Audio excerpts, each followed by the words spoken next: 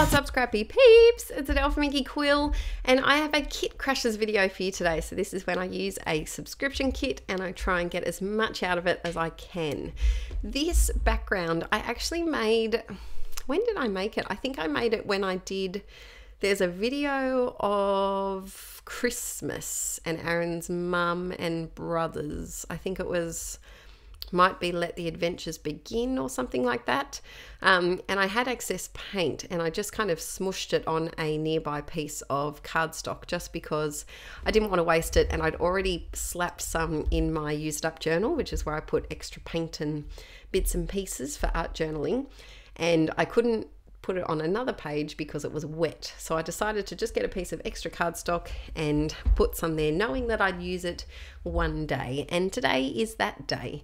So this is a 9x12 layout, and to start off with, I'm kind of just doing some little sprinkles. I've been enjoying these little sprinkles that are coming up in people's bullet journals a lot lately, and just like little hearts and circles and stars and just little dots. Oh, this is the disaster.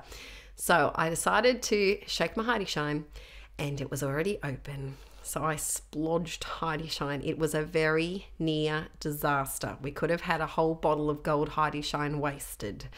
It could have been like the layout that I made that was the slow-mo no disaster. If you're a long-time Inkie Quill watcher, you'll remember that layout. So you still can see this big splodge. I couldn't really cover it with the photo because it's not where I wanted it to be with the painty background, but I make it work.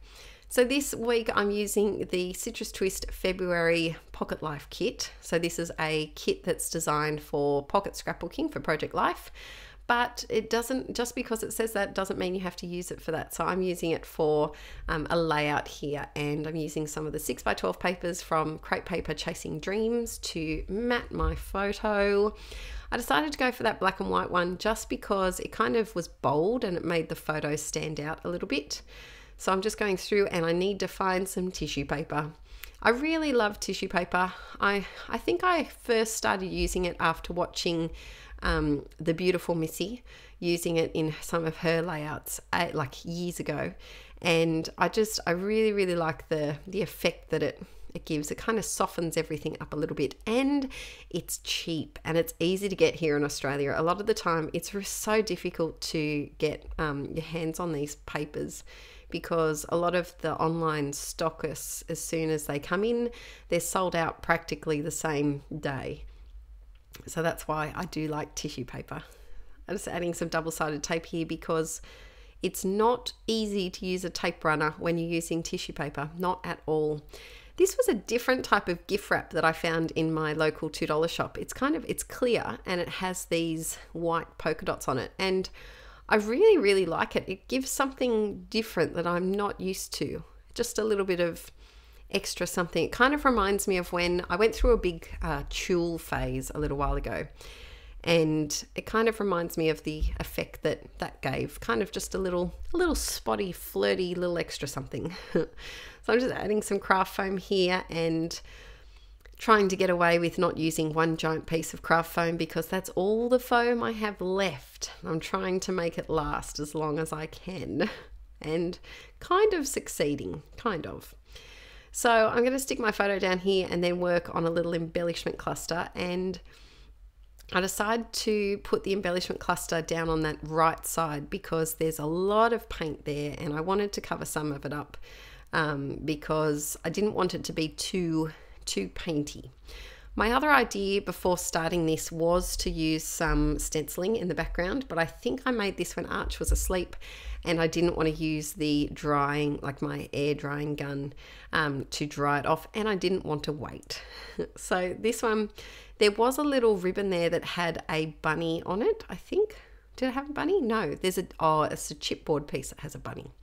But I do end up using some of these bigger pieces just because, I don't know, the photo isn't a very busy one. It's kind of got big subjects, and I feel like it's easier to use the bigger embellishment pieces when the photo isn't too detailed. It's quite easy to see that this is a picture of two bunnies. So by using these bigger pieces, it just kind of doesn't make it feel so overwhelmed. I don't know. I guess that's just in my head, but let me know if you agree. Do you find it easier to use bigger embellishments when you have a photo that has bigger subjects, like not a really detailed, busy photo? So I decided to use the cut apart sheet, and it's got some great little like words and things, and I'm going to balance off all of this happening on the right hand side with just a tiny little cluster up on the left. And I had always intended to do that just to balance it off a little bit. So this is one of the tags from the cut apart from the 6x6 paper pad, and I really enjoy cut apart sheets when they're 12x12, but I think I enjoy cut apart sheets more so when they're scaled down to the 6x6 size. I just love small embellishments and it's hard to sometimes get your hands on small embellishments. But yeah, I just find them fun to use. So I do a bit of a wonky title here, and I do struggle from memory with the white paint pen. I think I started using the Signo off camera, which is to the right there, and it didn't really work. I'm looking for the perfect quote. Yeah, here we go. I'm trying to make that work, and it was just a bit scratchy. I think I've got something stuck. This is the Uniball Broad white gel pen, and I think I've got something stuck in the nib because I had to go over some of the letters a few times to make it work. So I'm just adding a little quote here, and I really love how that looks on the paint. I need to do this more often, even in my art journaling. White scripty font writing on top of a painted surface. It's just really pretty. I have to do that more often. Remind me, guys, remind me. So I'm just cutting off a little bit there. I love to have my embellishments kind of go off to the side. And I just wanted to add that cluster on the right there. It's just a lot of paper. I wanted to add some things that had some different textures. So I added some of those leatherette stickers, and I'm also adding some little glitter hearts just to kind of spice it up a little bit, I guess. Just give it a bit of something not so flat. I don't really like my layouts to be flat in that. Sorry for my big head there. I don't like my layouts to be very flat with just papery embellishments. I like a bit of texture and a bit of warmth with the wood veneer as well.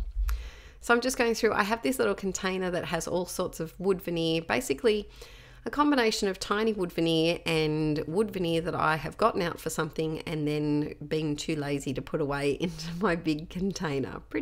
Pretty much that, let's be honest, that's what it is. But it does come in handy when I'm looking for little sprinkly clusters. Now, I use a product that I haven't used before. I bought all of these Nouveau drops after I saw someone online that used them. It could have been Nicole Jones or Tracy Banks. It was someone used them, and they were at a crop that I went to. So I bought some, and I've used them I think I've used them once, if that. But look, I do enjoy them. I know that you can make them on a separate piece of paper, like wax paper, and then peel them off and use them as enamel dots, which I do like. The problem I have with them is getting them to be rounded at the top and not pointy. Like when you when you ice a cake, you pull away and it leaves a bit of a tip of the paint. I hope that makes sense. So I'm trying to learn to swirl it a little bit so it rounds it off, but I did like them. I don't mind them. So you might see those actually get some use again. If you'd like me to do another layout using them, if there's something that you've got in your stash and you don't know how to use them, let me know and I will do a little layout for you. Just adding a doodly border here. I love doodly borders because it just kind of brings everything in and kind of makes it so that everything's not just floating around. It just makes it a bit more one unit instead of two different clusters. It kind of brings it all together. Now I do attempt to try and fix that splatter of Heidi Shine to the side there, I think, by doing a couple of deliberate big blobs to kind of even it out, and also do some on the photo so it doesn't just look like it's spilled, but we all know the truth. So I'm all done here, and I really like how it worked out. I love that bright turquoise. I think that tube of paint was a Dina Wakley heavy body acrylic in turquoise. It's just such a beautiful color. So thanks for watching today, guys, and don't forget to please give this video a thumbs up if you enjoyed it, and I will see you all very, very soon. I really need to do more painted backgrounds. I need to dig my paint out. I do. All right, guys, I'll see you in the next video. Bye.